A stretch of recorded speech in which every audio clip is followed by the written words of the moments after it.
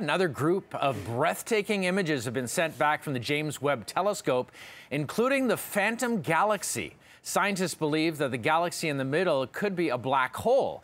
Jesse Rogerson is an astrophysicist and associate professor at York University and joins us now. Good morning to you, Jesse. Hey, thanks for having me on. It's always great to have you on because it means that something cool is out there. Well, there's always something cool out there, but we're getting a better look at it. And, you know, I was kind of reading up on what the James Webb was bringing back, and Cartwheel Galaxy really kind of jumped out, a ring galaxy. Can you explain what we're looking at with that?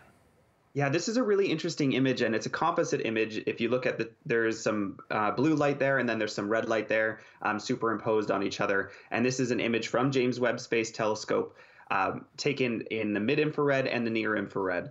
And so this is just one of the infrared light that you're seeing here, and it looks like a ring. And what's interesting about this image is it's showing us a galaxy in transition. So what I mean by that is galaxies grow through collisions.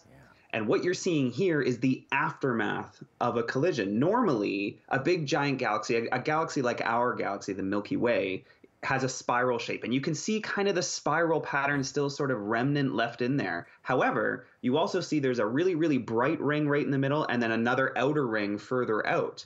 And what we're seeing here is the destruction of the spiral arms that would have been there before when another galaxy collided with it and made it grow. So I got to ask James Webb you, is showing us. We are on a collision course in 5 billion years with the Milky Way with the Andromeda. Could that reshape the Milky Way with gravitational waves to create this kind of ring? Oh yeah, you can say goodbye to the structure of the Milky Way when it collides with Andromeda. Yeah, we're flying directly head on with the other major. That's the other major galaxy in our local group called the Andromeda Galaxy. Two big, massive spiral galaxies, and they are flying towards each other. And this is how galaxies grow and get bigger. Yeah. And it's going to completely reshape everything that happens here. The interesting thing about galaxy collisions, fun fact, is that galaxies, while they're massive and big and trillions of stars potentially, there's actually a lot of space in between all the stars, so there's not a lot of actual colliding of material. It's mostly the stars just sort of go through each other, right. But the gravity does all of the reshaping. So it's an interesting thing. We would survive a collision, right. But that's billions of years in the future. Yeah, we don't have to worry about that. That's like next week. No, I'm just kidding.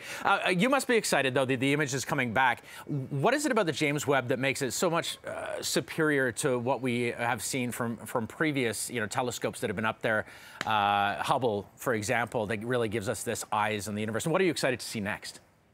Whoa. Okay, well, so JWST, I mean, it's a next generation. So like, Hubble was 30 years ago working on 30-year technology. JWST has, up to the minute technology on it, but its collecting area is much larger. Hubble is a 2-ish meter telescope, 2 meters wide. JWST is like 6 meters wide.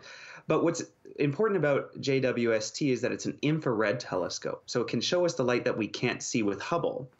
And if I'm going to really like nerd out, you can actually look up the lists of the things they're planning to target week by week by week. You can find it on the NASA website. Oh, man. And this week they're targeting Cassiopeia A, which is a supernova remnant. So they're going to be pointing at this star that exploded like 400 years ago-ish or so. Wow. And it's vibrant. It's got a bunch of shells and expanding explosion going on. So JWST is going to be able to do some cool stuff with Cassiopeia A. We have to have you back because you can nerd out anytime. I was up on the top of Mount Tita last year in the Canary Islands looking up at the stars, and I just wanted to see more and more and more. Oh. But well, that's a discussion for another day. And for now, I'm going to send it back to Nick and Jen. But thanks so much for being here with us this morning, Jesse.